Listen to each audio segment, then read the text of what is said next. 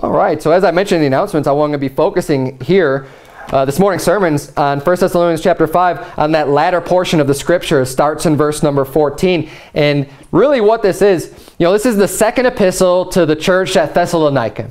It's an epistle that's supposed to be read for the entire church. And this is the last chapter, and this is how he's closing it unto the church. And he's basically giving them a list. And these are 12 things that I believe that every Christian should do. So there's this whole list, and a lot of them are real short. There's just like 2 words, 3 words, but there's a lot of content here. Now, if I wanted to, I could probably create a sermon out of every single one of these points individually. But we're going to go through them all and just kind of compact them together and just briefly go into each one of these things, these 12 things that he lists off here that we ought to be doing. And again, this was a general epistle that was written to the church at Thessalonica, and it's also supposed to be read for everybody. Obviously, it's part of God's word.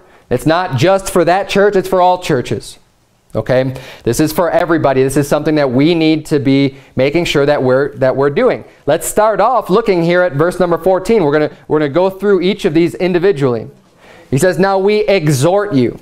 Right, so it's an exhortation. He's trying to encourage them to listen and to do these things. The first thing he says, "We exhort you, brethren, warn them that are unruly."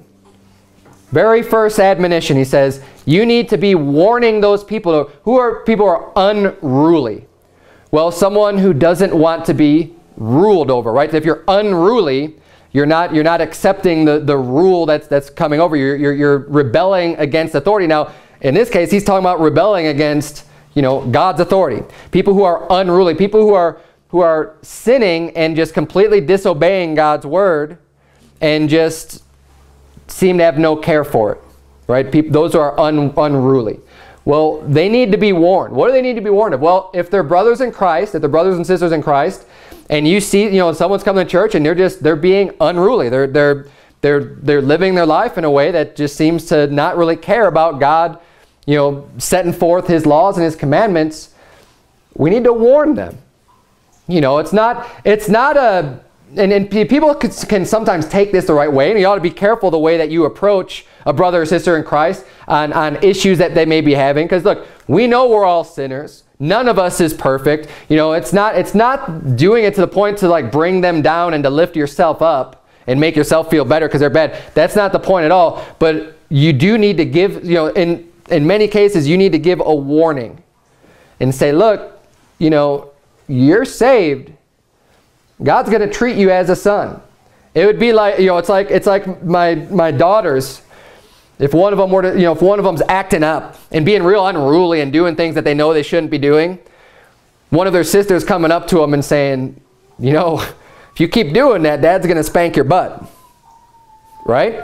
Just giving them that fear. Hey, maybe you didn't really think about this because you're too busy being unruly, but if you keep it up, Dad's going to be angry and he's going to spank your butt. That's the type of warning that we need to give to people. Like, obviously in not those words, but just saying, look, brother, this thing that you're doing it's not good. The Bible says that we should be doing this, and it's only going to bring trouble in your own life to continue down this path of being unruly. So that's something that we are exhorted. It's for the church. This is for the church. Okay, this isn't just for this isn't to the pastor. He says, now we exhort you, brethren. It's Paul's epistle to the whole church, and he wants it to be read to everybody, not just for the leadership. Warn them that are unruly. It's giving a warning. It's not saying, it's not being mean and just overly critical, but you're giving them a warning. Say, hey, look. And it's not a warning that you're going to do anything about it. It's a warning that God's going to do something about it.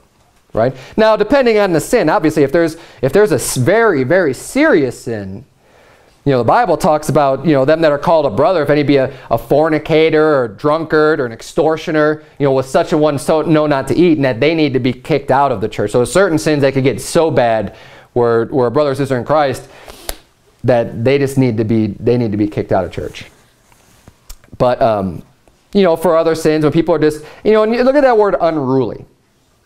Right? It's not just you made a mistake and you sinned.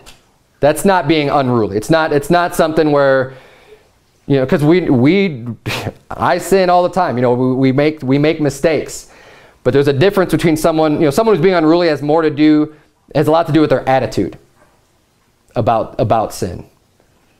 Not just they screwed up. It's an attitude of being unruly and not caring what God's law says. Those are the people we have to warn. And we do that out soul winning too. You know, there's people that they don't want to hear the gospel, they don't care, they don't want to think about it. Say, well, look, we need to warn you that there is a punishment for not believing in Christ. It's hell. You're going to suffer for eternity in hell. It's a warning. It's not because we hate them and want them to feel bad about themselves. Or, look, no, we just need to warn them. I mean, the Bible says, and some have compassion, making a difference, and others save with fear, hating even the garment spotted by the flesh. He says that some people need to be saved by fear of hell, fear of the warning that you give them, and say, hey, there's consequences for our actions. So that's the first one. Warn them they're unruly. Number 2, comfort the feeble-minded. Now, keep your finger here. Turn, if you would, to Isaiah 35. We're going to be spending the whole morning going through 1 Thessalonians 5, so make sure you got a bookmark there. Turn to Isaiah 35. The Bible says to comfort the feeble-minded. Now, the word feeble just literally means weak. So people who are weak-minded.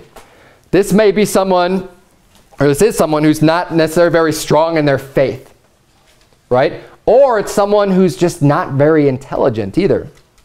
People who are feeble-minded, you may not, there's some people that don't have much of an education. They're just not very smart. And people who haven't been reading their Bible and they don't know much scripture. We shouldn't be looking at those people with disdain, with anger, with, oh man, you're so stupid. The Bible says comfort the feeble-minded. Okay, now the world's attitude is going to be get smart or tough luck. The natural selection type of thing, only the strong survive type of an attitude. That's not the attitude that we need to be having. The Bible says here to comfort the feeble-minded. And then the next one goes hand in hand with that, says support the weak. So number 2 and number 3 are very similar. The first one's talking about their mind, and the second one's just weak in general. So you're in Isaiah 35, look at verse number 3. The Bible says, strengthen ye the weak hands, and confirm the feeble knees. Say to them that are of a fearful heart, be strong, fear not. Behold, your God will come with vengeance, even God with a recompense. He will come and save you. So when I see that comforting the feeble-minded, you're comforting them. You're trying to make them feel a little bit better. They're not that strong in their faith. They don't have the knowledge. They don't have the wisdom. They're feeble-minded. And he's saying here in Isaiah 35, we see a perfect example of this, of strengthening the weak hands by saying, look, those that are fearful, those that are worried about, man, if I take this stand for the Bible, I can't really defend the position. I could see that it's right, but they may not be able to hold their own in an argument or a debate with somebody and just say, feel like I'm kind of feeble-minded. I'm weak-minded when it comes to being able to explain why the Bible is right and why I believe that the homo should be put to death. And like people get all angry and I'm not going to be able to explain it very well. And I'm not good with words. My mind's not good for this. Well, we need to comfort the people, support them, give them strength. That's what you do when you comfort someone. You're trying to build them up and give them some strength. And what they do here in Isaiah 35, he says, those that have a fearful heart, he says, be strong, fear not. You have nothing to worry about. Just stick with it, and exhort them, comfort, because your God's going to come with vengeance. God is looking out for you. You don't have to worry about all these people that are coming after you. You don't have to be afraid of them. Okay, you may not be able to explain things the best way. You may not have all of the knowledge, but you can know this. And you can take comfort in the fact that God will be watching over you and that God will take care of those that are going to do wickedly. And that ultimately, He's going to take vengeance on it, so we don't have to worry about it. Comfort the feeble-minded. And then support the weak. Turn, if you would, to Acts chapter 20. Because here the weak doesn't necessarily have to do with just their mind. There's other things that can make a person weak. Someone who's weak, you could be weak physically. And the Bible says support the weak. We need to, again, the world's going to tell you only the strong survive. Well, not in God's house. We need to support the weak. The strong need to be there to help those that are weak. Weak physically, weak in their health. We need to be there to help each other out. We need to be there to support the weak. Look at Acts 20, verse number 35.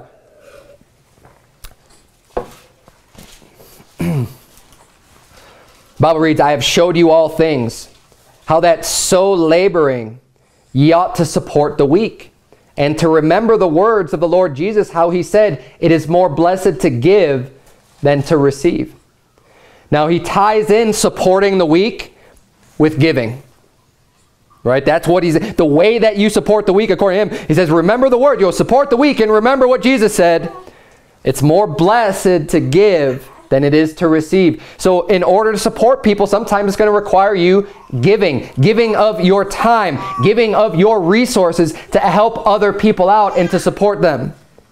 You're trying to help them out, lift them up. Sometimes someone might get really ill and not be able to go to work, and hey, they're going to need some support. You're going to need some help.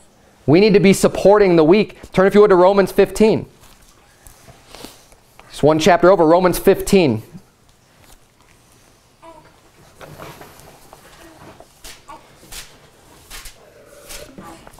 Again, we're looking at 12 things that every Christian should do. 1, we need to warn them that are unruly.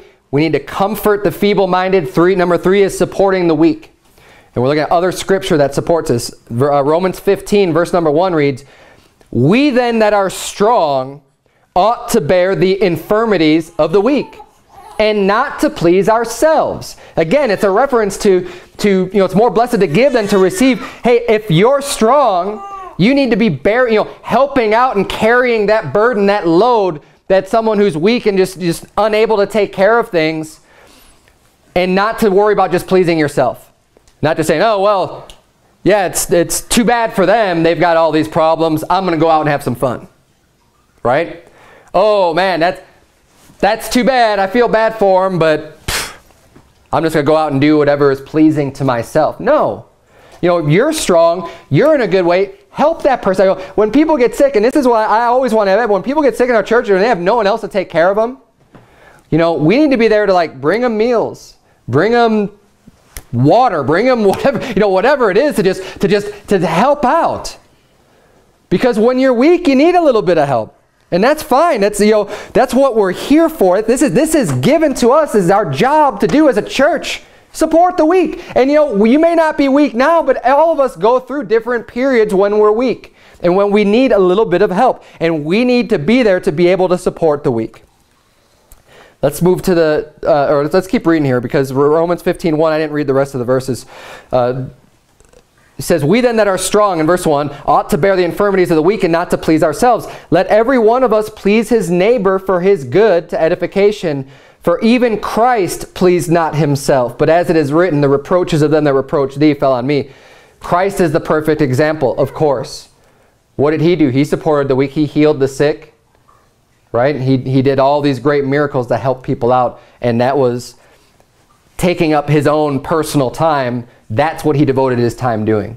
Not worried about himself and being comfortable all the time and doing pleasure. When do you ever see Jesus going on vacation? Never. You don't see him. You don't see it. The only time you see him doing anything is taking a little bit of rest, when he's been dealing with people all day long and he goes up in a mountain to pray, just to get away from the crowds briefly. That's, we see, getting some normal rest that you just need to have physically as a human being, to get some rest for your body to get, to have that. But other than that, we don't see him just going off into pleasure, hey, let's go to the theme park today. Forget those people over there. We're gonna, we're gonna go to the theme park and just do this, do that. Jesus didn't do that, and I'm saying he's a perfect example. And again, I don't want to get all involved in whether or not, if you take a vacation. I'm not saying that taking a vacation ever is wrong, but we need to be focused about other people, and when other people have needs, don't just worry about your own pleasures. Give unto them. Let's go to the next one here. So back in 1 Thessalonians 5. Hopefully you kept a finger there. We're going to keep going through these verses. Verse 14, now we exhort you, brethren, warn them that are unruly, comfort the feeble-minded, support the weak, be patient toward all men. We need to be patient. You ought not to be someone who's so quickly upset or angered by things that other people do. Having patience. Long-suffering is a great word that the Bible uses for this a similar type of an attitude, where you can suffer long. When people are doing things wrong and you just suffer it, you allow it to happen, and just, you don't have to say anything. You say, okay, I'm gonna allow these things to happen, just as Jesus Christ did. You know, he suffered the shame when they were beating him, and they would put the bag over his head and would hit him and say, prophesy unto us, you know, who did it? And they're just ridiculing him and mocking him and spitting in his face and putting that crown of thorns on him and putting the purple robe on him and bowing down mockingly to, you know, mocking him as a king.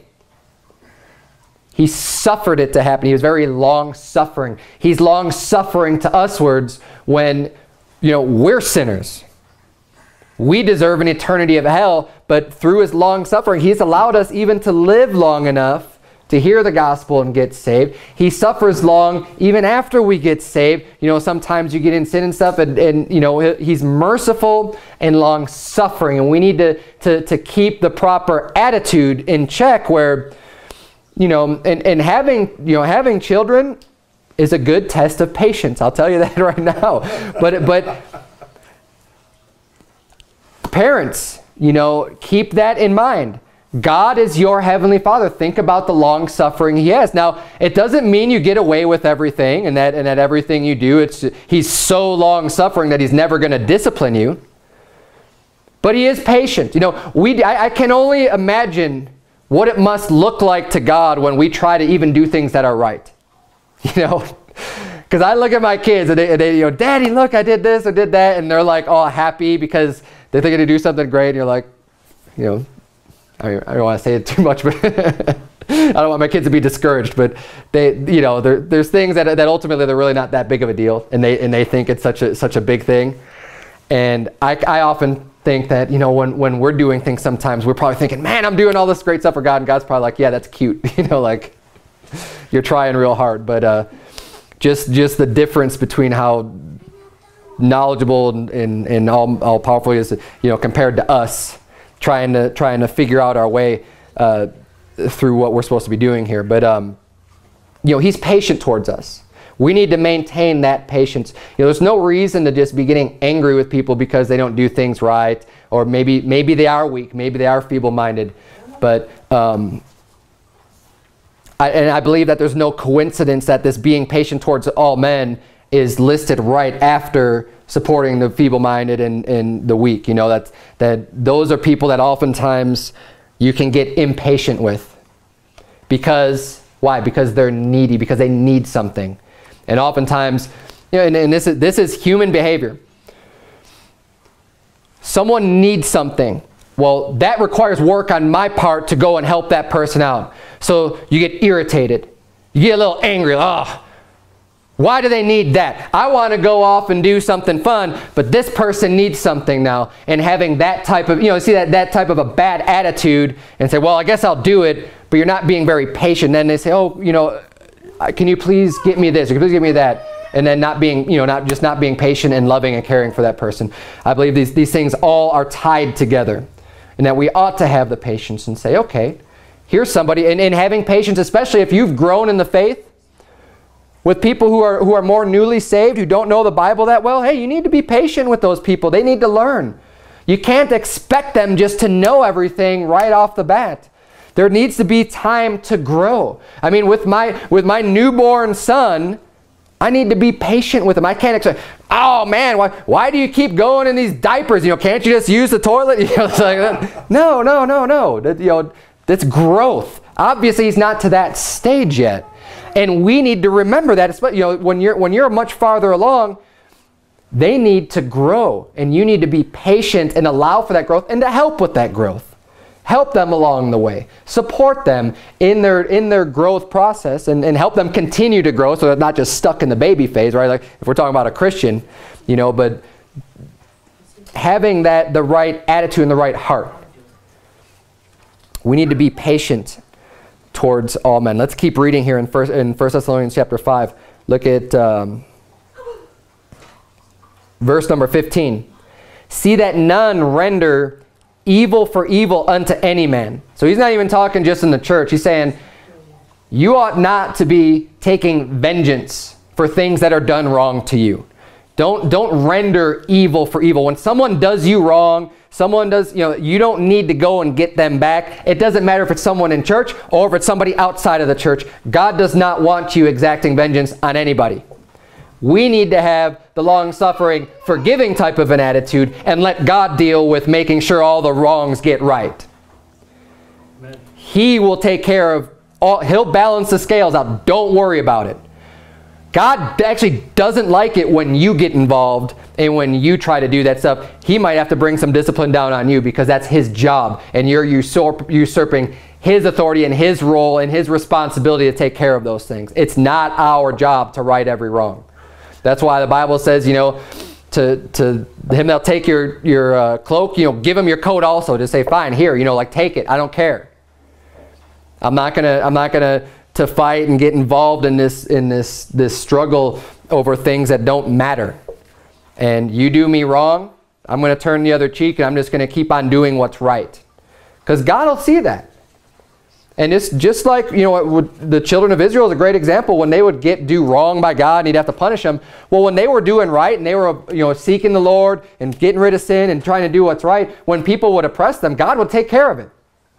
God would make sure, like there's times where entire armies were just wiped out by God without any humans doing anything, where they would God just made them, all fight each other or whatever, just completely saved and delivered them because they were doing what was right. And that they didn't have to worry, they didn't have to have that fear, because when you're doing what's right, hey, God will take care of those things. We don't need to render evil for evil. And now, look, should people be doing evil to you? No, but that's not your job to make sure it gets righted. Let's keep reading here, the same verse. It says, but ever follow that which is good, both among yourselves and to all men. So he reiterates the rendering evil for evil on any man. He's like, just do that which is good among yourselves and to everybody. Just do what's right. Verse 16, rejoice evermore. Now this is interesting because the Bible is giving us a command here. These are all commands on how we ought to be living. Right? Supporting the weak, warning the unruly, being patient.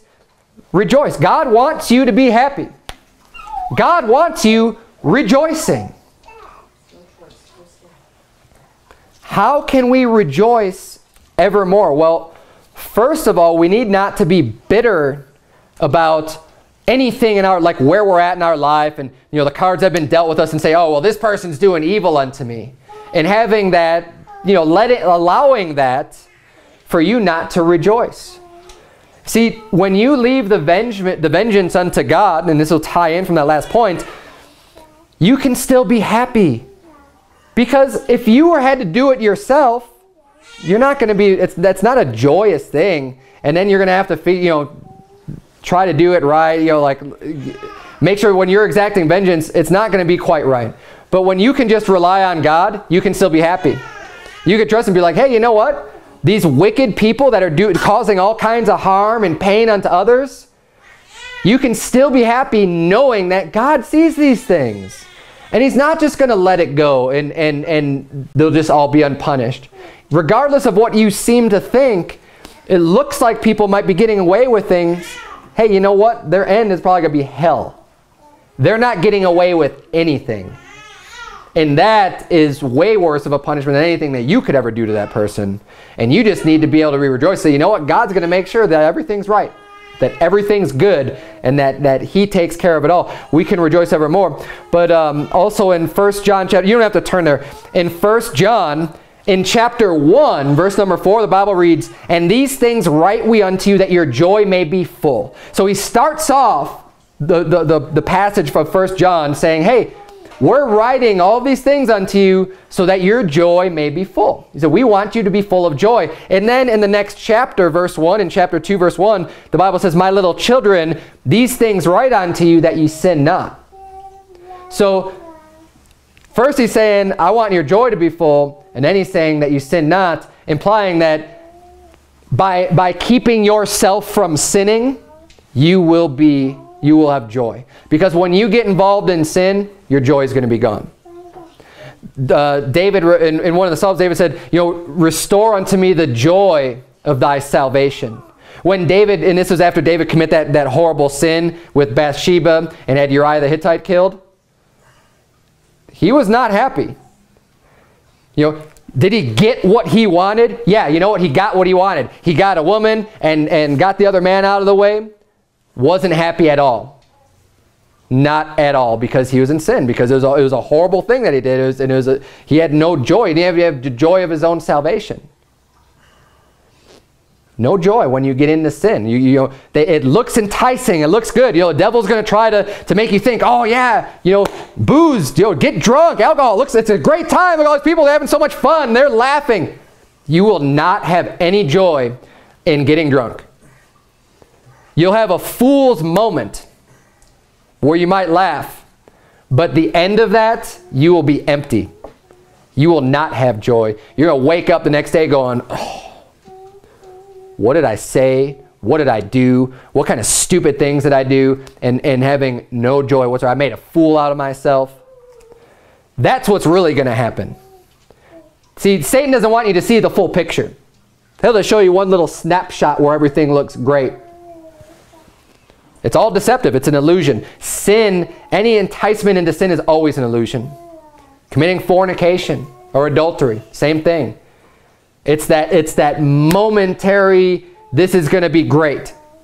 And it never is. Never is. So if we want to be able to rejoice evermore, we need to try to keep ourselves from sin, because the sin's going to make you not have joy. God wants you to be happy, which is why he gave us these laws and these rules to follow, because if you are able to follow the instructions that God has laid out for you, you don't have to worry about being sad and upset. You don't have to worry about that being a problem in your life. People who are depressed and taking all these pills and these drugs because they're depressed and they have all these problems, they need to get in the Bible and just start getting right with God. Honestly, I mean that. The world might laugh at me and say, "Oh yeah, you're so ignorant. You don't know that they have a chemical imbalance." And all that. Look, if they get right with God, I guarantee you they will be much happier. They will not be depressed. When you go out and start serving God and start bringing people to Christ, look, you are not going to be depressed. I don't care who you are. But you have to follow God's plan. You have to do it the right way and follow what his words say. Look, the Bible is not, it's truth. It's not a lie. These things write we unto you that your joy may be full. And that you may take Prozac. No. That your joy may be full. These things, it's written in the Bible. This is how you do it. It's an instruction manual. You don't need drugs to be happy. But we are instructed to rejoice evermore. Now, I know that's real broad, saying, yeah, don't sin. Okay, yeah, well, we all sin. I get that. But in order to be able to rejoice, we need to work on it. Take it seriously. It's another aspect of sin, is just your own joy. You lose your own joy. So let's see here. Where are we at? We are on the next verse, number 17. Pray without ceasing. Now, you can read this a few different ways. I don't think he's saying like you can't even go to sleep because you need to just pray without ever stopping. I think it has a little bit more to do with praying for your needs and not giving up on them. You're not stopping. Pray without ceasing. Keep praying for the things that you need and the things you want. And keep asking God and go to God and continue to go with him in prayer. And and honestly, we should be praying a lot. There's a lot of part of our time where you are doing things where you can easily pray to God and ask him for things. You could be driving somewhere. You could be standing in line at checkout at the grocery store. You could be, great opportunities to pray, because you don't even have to pray out loud. You could just pray in your mind and in your heart to God. Now, I'm not going to get all into prayer. I do think there's time for praying out loud and to getting on your knees and to humbling yourself and to getting in your closet and praying when no one can hear you. But there's also times where you could just be praying in your head. These things are all valid. But turn, if you would, to Matthew 21. Again, keep your finger in 1 Thessalonians. We're going to look at a few things here about prayer and why we should pray without ceasing, why we should continue to pray. Prayer is so powerful, and you know, if more people understood how open God's ears are and willing to answer prayers, I think more people would be doing it. The problem is, I think some people, they don't see the results that they want immediately. So I'll tell you this, God is not Burger King. It's not just have it your way. God is not your servant to do all of your will and all of your wishes. So remember that too when you pray to God. He's not there just to be at your beck and call and just do everything you tell him to do. He's not your genie, right? He's not that magical creature that's just going to do anything you wish.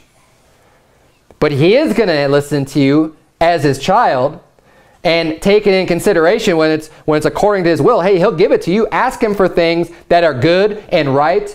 He'll give it to you. Look at Matthew 21, verse number 21. Matthew 21:21. Jesus answered and said unto them, Verily I say unto you, if ye have faith and doubt not, ye shall not only do this which is done to the fig tree, but also if ye shall say unto this mountain, Be thou removed, and be thou cast into the sea, it shall be done. And all things whatsoever ye shall ask in prayer, believing, ye shall receive. You're saying we need to have faith when we pray to God. Know that he's there and will answer our prayers. And that he's capable of it. And he's powerful to do it. And he's listening and waiting to answer prayers. For, you know, not at our beck and call, but he is there to listen to us. And we do have these great promises. He's saying, look, if you ask in faith, you could move mountains. That is the power that's available. God's power and God's might through your just going to him and asking him and believing that he's able to do these things. Turn back, if you would, to chapter 7, Matthew 7.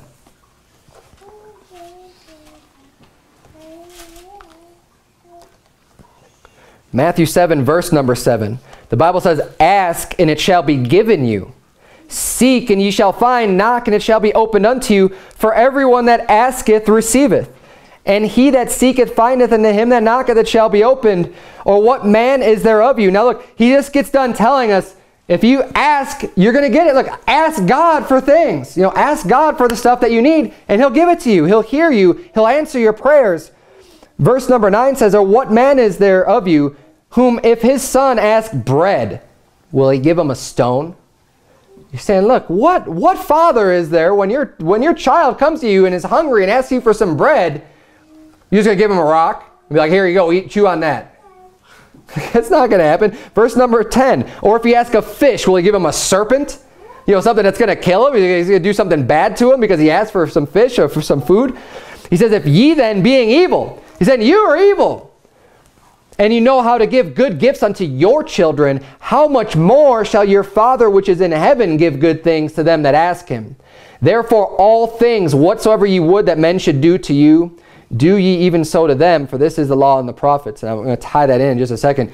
He's saying, you know, as a father to the child. Now look, is the father just going to give to their children every single thing they ask, no matter what it is? Just regardless of whether it's good or whether it's bad, and just say, you know, whatever. I mean, if your child asks you for something that's just not good at all for them, as a loving father and caring father, because you're looking out for them, you're not going to give it to them. Because you know what's better for them than they know. Sometimes there's things that you may ask for in prayer that God doesn't give to you because he knows that's really not what you need. You may think it is sometimes, but that's not what you need. But God does understand what you need and can still help you out with that and give you things that you didn't realize were the actual solution to your problem. And we need to go to him for that. And he's saying, and he uses this example of saying, look, if your child asks you for some food because they're hungry, you're going to give it to them because you're their father, because you love them. Well, what happens if they don't ask? Well, they're just going to sit there and be hungry then. right? Because, I mean, they're not going to be able to do it themselves. When we have problems, we need to just go to God. And when they're legitimate, when it's the good thing and the right thing, and we ask God for this stuff, hey, go to Him and ask Him. If you don't do it, you're not, don't expect to get anything. Go to Him and ask. And it's no coincidence also that I read verse 12, and he says, therefore, after he gets done saying, ask and you shall receive. What father is there? He says all those verses, and then he says, therefore, all things whatsoever ye would that men should do to you, do ye even so to them. For this is law and the prophets. So he's saying, you do what's right. The way that you want people to treat you, you do that, because God will answer your prayers. See, prayers are always, and I preach an entire sermon on this, are conditional in a sense. Like, the good child is, the father's going to hear a lot more that the good child asks for than the one who's just really disobedient and is an unruly child. When the unruly child asks me for something nice, I'm going to be like, no. You need to learn just how to be good and obey first, and then I'll start listening to these other requests that you have and be a lot more likely to bless you and give them to you. Well, God's the same way.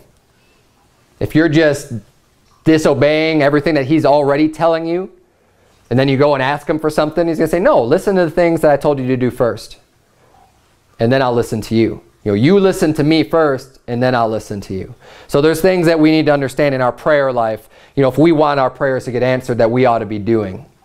But the Bible says we ought to pray without ceasing and continue to go to God with things and rely on Him and trust Him and have faith that He is able to perform the things that He says He is. Let's keep going here. I'm going to hurry up a little bit. Verse 8, or not verse 8, point number 8. Number 7 in our list of 12 was pray without ceasing. Verse 18, in everything give thanks, for this is the will of God in Christ Jesus concerning you. So he's saying explicitly, this is God's will for you. Give thanks for everything. And this has to do with you being joyful as well and being content with the things that you have. The Bible says, be careful for nothing, but in everything by prayer and supplication with thanksgiving, let your requests be made known unto God. Tying in that last portion of praying without ceasing, he says, everything you do by prayer and supplication with thanksgiving. So when we pray to God, we should be thankful for what we have. Even though you may have a need, you give thanks to God for even what you have and what He's given you. You could be in the worst position you've ever been in your life. We still ought to be giving thanks unto God. Thank you, God, for what I do have. Thank you for where I'm at and what you've given me, dear Lord, and sustaining me to this point and having that type of thanks. He says, in everything. Not in good times only, in everything. Whether you're being really blessed and financially or whatever, you have a lot of good things going for you, your health is great, your family's great, of course give thanks for those things. But also when things aren't going that great. Have the attitude of Job. Hey, the Lord hath given, the Lord hath taken away. Blessed be the name of the Lord. Thank God for all He's... Thank God that He gave me what He gave me. This is the type of attitude that we ought to have. Hebrews 13:5 says, let your conversation be without covetousness, and be content with such things as ye have. For He hath said, I will never leave thee nor forsake thee. What you have, God's allowed you to have. Don't be... this is something I teaching my children as well. Look, the food that you get in front of you, you ought to be very thankful for that. It may not be the tastiest thing. It may not be your favorite food. But you ought to be very, very thankful that you have the food that you have. Because God has blessed us with this food. God has given us this. And I don't care if it's not your first choice. You are going to live another day, and your body is not going to have to experience hunger because you have this food. We need to keep that, always keep it, and that's an easy example of food, but with everything that we have, no matter where you're at, no matter how little money you make, or no matter how much money you make, no matter what your living arrangement is, and no matter how small of a space you have, or no matter what physical things you have or don't have, be thankful for what you have, because you know what? God's able to take what you do have away. If you are going to be this spoiled brat type of an attitude with God, He's going to say, oh, So you're not thankful for everything I've already given you? And you're going to complain and be bitter about the things that you don't have and be covetous and looking at other people and wishing you had their life? I've given you these things. Guess what? He can take them back too. Keep that in mind. We need to be humble and thankful. I praise God. You know, we don't have all, I don't want to bring up my life too much because we're doing just fine. You know what? Everybody's answer should be, we're doing great. When it comes to just anything in general. Praise God for what He's given us. Praise God for our family. Praise God for what we're at.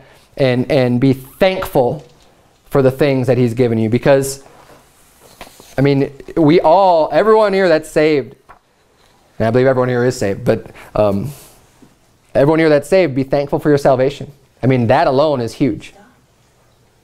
And anything else along the way, I mean, you just be thankful for the job that you have. Be thankful for the everything in your life. We need to be in everything, give thanks, as the Bible says here. Point number 9, let's keep moving here. Verse 19, quench not the Spirit. So here's another warning, to quench not the Spirit. Now what does that mean? To quench something. So the Bible uses the word quench oftentimes when you, you think of commercials, right? Quench your thirst. When you quench your thirst, you're getting rid of your thirst. Right? You're real thirsty, you got a drink of water, this is going to quench my thirst, it's going to make that feeling go away, it's going to make that thirstiness go away. When you quench a fire, you're putting it out. Right? You have a fire, it's blazing, you put it out, you've quenched the fire, it's gone. Well, the Bible's saying that you can quench your spirit. You don't want to, see, God has given us His Holy Spirit. God has given us the Holy Spirit. When we do wrong, you're going to feel a conviction. You should feel that, hey, what I'm doing isn't right. The things that I'm doing, this is wrong. I shouldn't be doing this. But you know what? You can quench that spirit. You can continue to just do over and over again what's wrong and just ignore that nagging feeling, that spirit that's prompting you, saying, this is wrong, don't do this, and that feeling. You can get to the point where you quench that. I know this firsthand. After I got saved, I was still going out to bars and stuff, and I knew that it was wrong. After I knew that it was wrong, I still wanted to do it anyways. And you know what? After a while, you can dull the spirit to where you don't even think about it anymore. It's not coming up. You're quenching, you're putting that spirit out. That is very dangerous to do. Don't do that. We need to be mindful of the Holy Spirit of God. This is God trying to communicate with you personally, which is an amazing thing that He gave us anyways, the indwelling of the Holy Spirit. We already have His Word. We know what's right, but He's given us this extra gift of the indwelling of the Holy Spirit. Don't silence that feeling, that spirit from working in you and trying to tell you this is wrong, don't do this. Don't quench that, because over time you can quench that. Don't quench that spirit. That's gonna be disastrous for you when you learn, because you continue down those sinful paths. Look, sin when it's finished bringeth forth death. And that's the ultimate end of just because you like your sin, you want to keep doing it, and you quench that spirit. Well, the Spirit's the one thing that's helping you to change. It's going to be a lot harder than to get rid of those sins when you've already quenched the Spirit. So don't do that. Quench not the Spirit. Verse 19. Verse 20. Despise not prophesying. I think, again, these two go pretty hand in hand. Prophesying. It's not, when the Bible uses the word prophesy, it's not just talking about future events. Okay, the word prophesy, and you look it up for yourself, do a word study. Prophesying, prophesy, it's preaching. Okay, it's preaching God's word. Sometimes they may have to do with a future event, and sometimes they don't.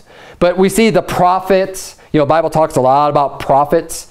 A lot of times the things that they said aren't future events, but they're still prophesying. They're preaching God's word. They're preaching the truth. And the Bible's saying, don't hate the prophesying, the preaching of God's word. Don't despise that. Just because it may go against something that you're doing, don't get angry at the preaching. That's the wrong place to get angry with, and that's because in so doing, you could end up quenching your spirit too. Your spirit could be telling you this is right, but then you're just like, no, I don't like this. I don't want to do it. And just having a stiff-necked and a rebellious attitude towards God's word. The Bible's warning us against that. Let's keep moving along here. We're almost done. Verse 21. Prove all things, hold fast that which is good. So the Bible's telling us not to be stupid. You know, when we're approached with things, especially with teachings and prophesyings, right? So don't despise the prophesyings of God's word, but also prove them. Okay? Prove all things. Prove means test it. Test it out. If I want to prove something, you're determining, is this actually true? You know, back in high school, we took a geometry class, and we had a lot of proofs that we had to do, right? And it was kind of a fun class. I enjoyed it. I'm kind of a math nerd, though. But the proofs that you would do, you would give all these different rules and laws and explaining like why whatever the statement is true. And you know, I'm really vague now on all the things that we did. But you're supporting, basically you're giving all the evidence. And you're using logic and reasoning and saying, this is why this is true. Because this is true, this is true, this is true, this is true. You put these all together, the original statement is true. And you prove it. And in my preaching, when I'm standing up here and trying to tell you, hey, thus saith the Lord, God says this, the Bible says this, I'm not just speaking out of my own heart, I'm trying to prove it to you. That's why we turn to many different scriptures. And I'll try to explain, like, look, this is what the Bible means when it says, you know, look not thou upon the wine when it's red. It means don't look at it. That's an easy one. But there's a lot of things, because people will take God's word and try to twist it out of context, or they'll take one verse and they'll just preach an entire sermon, and they'll just tell you, oh yeah, God wants you to do this and that and this, and just give you all kinds of different things, and they don't prove it to you. Well, God's putting the responsibility on you to prove all things. Don't rely on me. You know, I try to help you out with that job and show you, look, the scripture says this and this. But even at the end of the day, you have to go home and say, did Pastor Berzins take anything out of context? Because we go pretty fast through this stuff. We're flipping back and forth between pages. And, you know, people who are real slick can do this and be real convincing with it. But if you're not careful to prove what they're saying, they can get you into false doctrine real quick.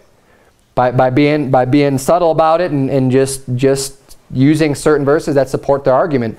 And, you know, obviously I'm not trying to do that, but the responsibility ultimately falls on you to prove those things. And he says, prove all things, hold fast that which is good. The things that are come out that are good, yeah, hold on to that. That's good. Keep that. But the rest of the stuff, you know, don't believe it. Believe what's proved, what's proven. That was number 11. So as I said, there's 12 things. So the last thing on the list here is verse 22. Abstain from all appearance of evil.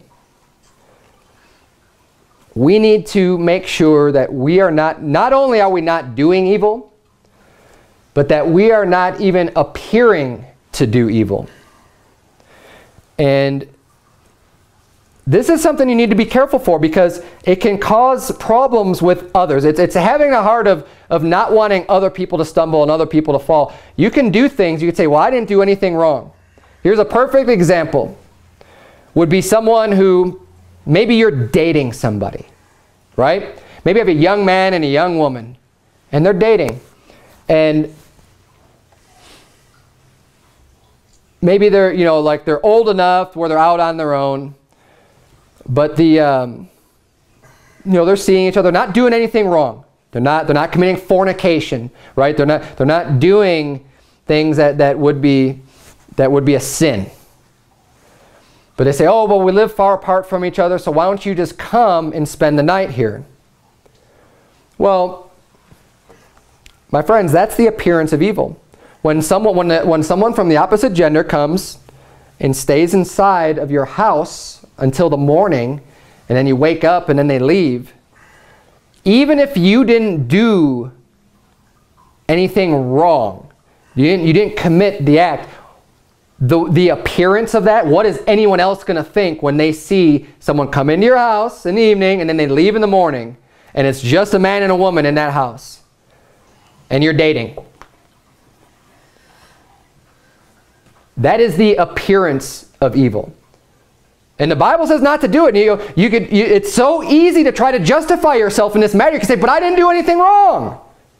This is the easiest case to justify what your actions were. You say, I didn't do anything wrong. You did, because you just made the appearance of evil. If someone else were to say, look, they know you're a Christian. They know you believe the Bible, and that you say, we're not going to fornicate. We're going to wait until we get married and everything else. And someone sees that happen, your credibility's shot. Because it's the total appearance of evil. And that's just one example. But we need to be careful with all of these things that we do. That we're not, if I were to be, and this is one of the reasons why I don't go driving around with someone of the opposite gender. Just me and a person, me and a female going out and doing things. Like, for example, we're looking at new buildings, and the real estate agent that I'm using is a female. I'm not going out and getting in our car together and going in these empty buildings, and I mean, someone could just be like, wow, there's Pastor Berzins and some strange woman going together doing who knows what. That's where the rumors start. And honestly, that's the appearance of evil. Now, in addition with abstaining from the appearance of evil, we also need to not make provision for the flesh. We need to be on guard against our own flesh, against these other sins that can happen. For the man and woman that are dating and they come and they stay together, do you know how much that raises the level of temptation? To actually commit a sin? You're raising that up a whole nother level. If you had a rule and you never allowed that to happen, it's not going to happen. As soon as you let them in, though, if you say, oh, well, no, it's fine, we're not going to do anything. Yeah, you plan on not doing anything. But the situation can easily escalate and get to a point to where, you've already made provision. You're in your house. No one else is going to know. No one sees anything. You have then you have that weak moment, right? And this is what happens with people, that are married. They have these weak moments. But why do they have the weak moments? Because they've already allowed themselves to get alone in a situation with a woman that they shouldn't be getting alone with at all. We need to make sure that we abstain from all appearance of evil and not make provision for our flesh. So those are the 12 things that every Christian ought to be doing. Keep these in mind. I'll run through them real briefly as we close here. Warn them that are unruly. Give them a fair warning. Let them know that God will hold them responsible for their actions. Comfort the feeble-minded. Support the weak. Very important things. We need to not look on them as disdain, and be patient with them. Be patient toward all men. Number 5, see that none render evil for evil unto any man. Don't take vengeance on people. Let God do that. Number 6, rejoice evermore. God wants you to be happy. Rejoice. Be happy with the things that you have. Be content with the things that you have, and rejoice by keeping God's commandments and being right with Him. Pray. Number 7, pray without ceasing. Go to God in prayer. Make sure you're doing this, that you're going to Him and asking Him for the things that you need. Verse 8, in everything give thanks. Be thankful for what you have. Don't have a spoiled brat attitude. Number 9, quench not the spirit. When God's trying to get a hold of you and tell you what you're doing is not right, don't quench that spirit. Or, not only that, when God's trying to tell you maybe, hey, go give this person the gospel. I know I've felt that before. You see someone like, wow, this is a perfect opportunity to give them the gospel. And maybe you're alone with someone, you're like, oh man, I should give them the gospel. And then fear takes over and then you just don't do it. Hey, don't quench that spirit. God's telling you to do that for a reason. That could cost that person their salvation by you not opening up your mouth and boldly giving them the gospel. Just because you were a little bit afraid because you didn't know what they would say or whatever your fears may be. Don't quench that spirit. It's important. God's trying to tell you something for a reason. Number 10, despise not prophesying. Don't get angry at the preaching. If it's God's word, if it's what's true from the Bible, don't get angry at it. Number 11, prove all things, hold fast to that which is good. Don't just believe everything you hear. Test it out, read it in the Bible, see for yourself, make sure it lines up. But whatever is right, that's proven, hold on to that. That's the truth, that's good. And then number 12, abstain from all appearance of evil. Don't even give people the opportunity to make up rumors and to think things about you because you're doing things that would appear to be evil. No one's going to see me walking into a bar, you know, in the middle of the night and just, you know, like, what's he doing? Like, I'm not going to go use a restroom in a bar. That's me. It's one of the things that I'm not going to do. I'm not going to do it because it's an appearance of evil. Someone sees, oh wow, I just saw Berzins. Well, you know, it's 10 o'clock at night and he's walking in about that bar over there. What's he doing? It's appearance of evil. Let's bow our heads and have a word of prayer. Dear Heavenly Father, Lord, we thank you so much for your words and for all these 12 things that we ought to keep in mind, dear Lord. I pray that you'll please help us. And, you know, I'm sure some of us are doing great with many of these aspects, dear Lord, but I'm sure we're all also struggling with others, dear Lord. Help us to identify the ones that we definitely need to work on more and that we could incorporate in our life better, dear Lord, that we can do these things that are pleasing in your sight, dear Lord, and that will ultimately bring us joy. In Jesus' name we pray. Amen.